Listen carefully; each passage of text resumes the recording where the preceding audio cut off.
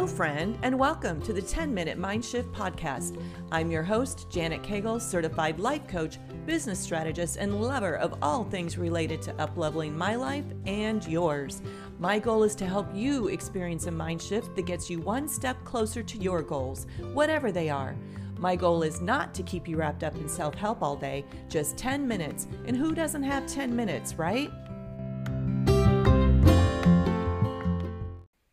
Welcome back, my friends, to the 10-Minute Mind Shift Podcast. This is episode 18, all about the abundant mindset. I love working with people in the area of balance and abundance. And last week, I received a great question. How do I know if I have a scarcity mindset or an abundant mindset? And how do I create an abundant mindset exactly? So we are going to dive in and talk all about that. So where does scarcity and lack and feelings of insufficiency come from anyway? Well, just like most everything else, it comes from the primal part of the brain. The primal part of the brain is wired for survival. This is the part of the brain that's going to do whatever it has to do in order to keep you alive. But let's be honest. If you're listening to this podcast, you're likely not living in survival mode. You are most likely in a climate-controlled environment within 30 seconds of a food source at any given time. You have plenty to eat and drink and a comfy bed to rest in. You are not worried about being attacked by a wild animal and most likely not worried about making it through the winter.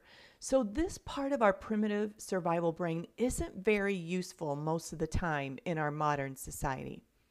Scarcity is part of our brain's primal wiring.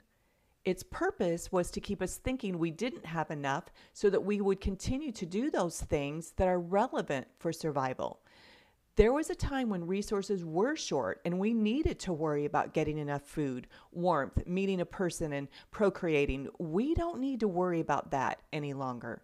The old wiring of not enough was what motivated us to go out and get more to survive.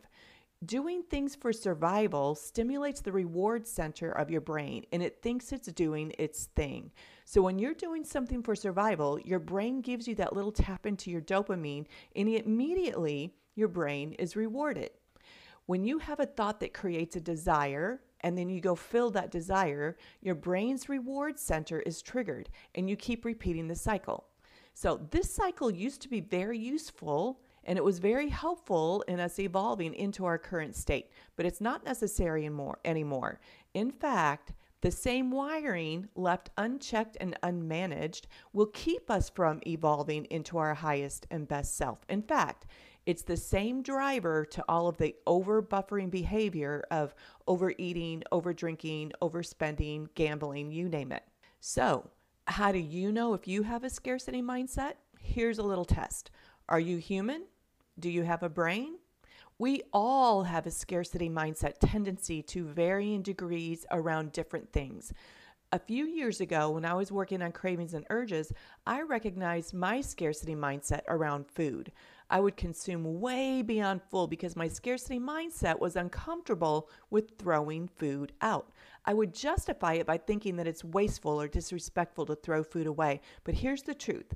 Me overeating did not help anyone in a third world country. Me over-consuming beyond full because I was uncomfortable with throwing food away was creating a problem for me.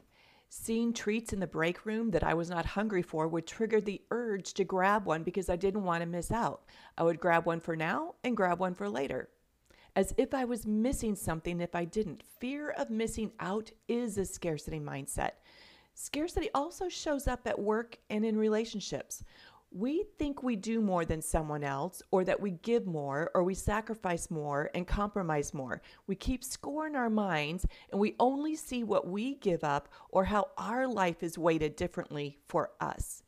We might feel like we don't get enough time or attention, appreciation, or affection from relationships. Can you see a theme here? Listen, first of all, Knowing that nothing has gone wrong and that you are not broken, know that it's just the primal biology at play here. It's old wiring. We are all on the scalar spectrum to varying degrees, but here are some things that you can start thinking about, and then we will start moving that needle for you in the right direction. But here's why it matters. You cannot create a life of abundance with a scarcity mindset. You will never create abundance in any area, whether it's health, wealth, or relationships, from feelings of lack and insufficiency. In future episodes, I'm even going to give you some exact phrases to think and to say and what to stop thinking and stop saying. But this week, first things first. Number one, be aware this week of your dominant thoughts and dominant emotions. Self-awareness is the secret sauce. I say this all the time. Awareness is king. We don't consciously go around feeling our feelings or examining our thoughts. Turns out it's a very important first step in creating a different result in any area of our life. Until we bring awareness into our day, our thoughts and our emotions are just coming and going unnoticed until we get highly triggered to move off center. For example, someone says or does something that makes you feel something, then you become very aware of that feeling, like anger, resentment, or even the feel-good emotion like joy. But in general, we don't think about how we are feeling. I want you to change that up this week. I want you to make a list of your dominant thoughts and the emotions that are triggered by those thoughts. Really tap into them, write them down, walk around with a journal if you have to. When I was preparing for this podcast, I was looking at my notes from a few years ago when I did this exercise. And a few years ago, here were a few things that I wrote down. I was feeling bitter, angry, resentful, scared, miserable, pissed, ornery. I was thinking thoughts like, this isn't fair, and that's so disrespectful, and she's so annoying, and why can't he just change? If he would just, and you can just fill in the blank in any of these sentences, we would get along better. Why can't my life be like hers?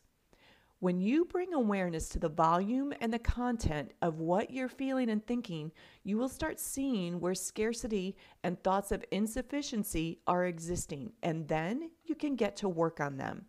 In my case, I was always thinking that I didn't have enough time to do the things that I wanted to do, that I needed more money for the things that I wanted to do, that I was going to have to defend what my wants and my desires were to my husband, to my boss, to my friends. And this bubbled up big time in 2016, the first time that Steve and I talked about moving to our final retirement destination, and we had landed on it being Florida. At first, I was so excited about the prospect of change, and then scarcity showed up. I had 5 horses, and I was really involved in showing. I had just done my first ever Western Dressage World Show and placed 5th. I started feeling my thoughts go to, we won't be able to afford my horses in Florida. Florida is too expensive. I won't have there what I have here. I felt very much like I was going to have to give up my dreams for the sake of moving to Florida. At one point, I made a list of all the things that I wanted to have for my horses when we moved to Florida. I was actually trying to do it from a place of abundance and putting things on there that I didn't even have right now. I thought I was doing it from a place of abundance, but the whole thing backfired. And I ended up being so scared of not having any of it that I put the list away and we stopped talking about moving to Florida. Our scarcity mindset talked us right out of it. You can listen to all the details in episode 8 to see how it all worked out. Number 2, notice what comes up for you when someone else gets something that your heart desires. I remember growing up and my aunt would say, I wish I had that, and they had a nickel. It was from a place of either they can have it or we can have it, but we both can't have. I heard phrases like the haves and the have-nots, and I clearly felt like a have-not. Pay attention to what you feel in the area of emotion and jealousy when you see what other people get that you might want. Now, we don't like to admit when we feel that way, but when I look at it as an indicator, and I love indicators. Jealousy is just what we desire. It's what we think that we can't have, but our heart desires it. So you see a house that you love, but you don't think that you could ever have it, or a car, or even a relationship that someone else has. Your brain thinks that you can't create the outcome of your heart's desire. That's it. It bubbles up as jealousy. Instead of beating yourself up, just notice it. Maybe it's a job that someone else has, or an income, or maybe it's someone else being at their ideal weight. Think about when someone buys a new car or new house. Are you genuinely happy for them, or do you kind of blister up on the inside and talk about how foolish they are with their money?